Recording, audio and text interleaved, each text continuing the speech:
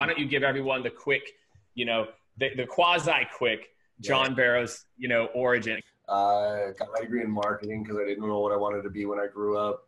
Got out and really just didn't like the being, a marketing intern type of thing and moving through that track. And I didn't like the pay either. So I ended up getting into sales with DeWalt. First, it was I had to drive around, and literally all I had to do was drive to construction sites and say, hey, if you're using a Makita drill, have you ever tried the DeWalt? And if they didn't, hey, try it out. I'll come back in a week. And if you wanted some next time, hey, go buy them from Home Depot. Like I didn't even have a quota.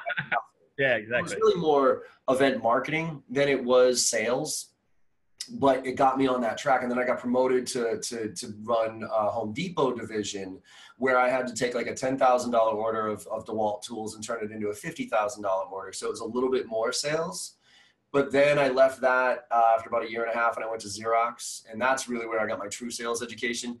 I was talking about, selling copiers is about as brutal as it gets. I sold copiers to the government.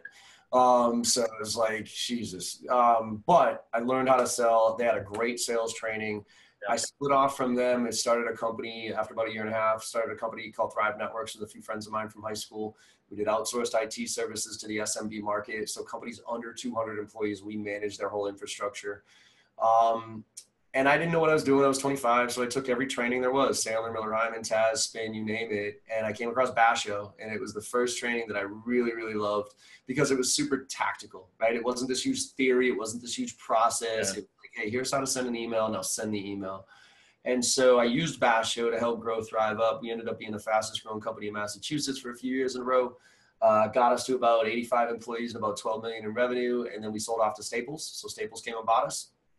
And spent about a year going through that integration, and come to find out, apparently I'm not a corporate guy. I feel you, man. Yeah, right. And so after a little while, Staples offered me another position, which was a really nice way of firing me.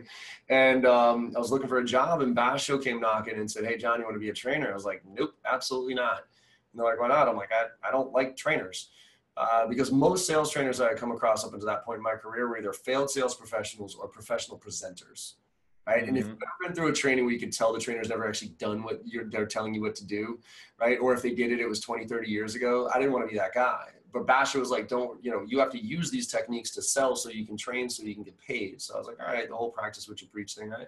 So I joined Basho, took on some bigger accounts, brought on some bigger ones. And then long story short, they screwed it all up and I took it over. So went off on a new CEO came in, 2007 hit, right?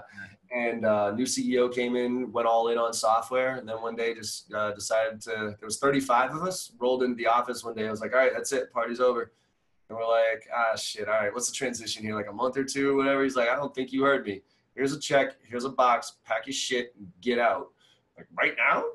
And get out. So I ran to the bank and cashed that check. And I've always said, look, I'm not the smartest cat out there by any stretch, but I'm definitely an opportunist. And so everybody else was like, holy shit, I'm fired. I got to go find a job. I'm like, holy shit, that guy just left a $3 million company on the side of the road to die and doesn't want it. So I rolled into his office and was like, what are you going to do with the training? Because I knew all he wanted was the software. He was a software guy, not a professional services guy. And he's like, I don't know. What do you think I should do with it? I was like, shit, can I have it? Yeah, take it. So I took over with Kensei Partners, one of the other senior trainers. And about 5 years ago, went off on my own with Jay Barrows.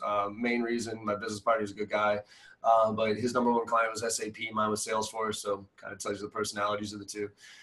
So now I split off, and I mostly work with SaaS now, but like Salesforce, LinkedIn, Google, Dropbox, Box, Aptus, Okta, a lot of the SaaS companies. Not that this is SaaS training, it's just I like playing in the SaaS world, right?